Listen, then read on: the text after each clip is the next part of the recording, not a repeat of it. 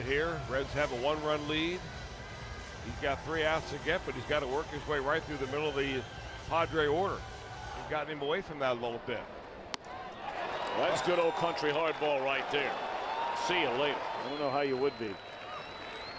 Now that's where you go, you're talking about. You go up there, guys have no chance. Well, if they swing at it, they have no chance.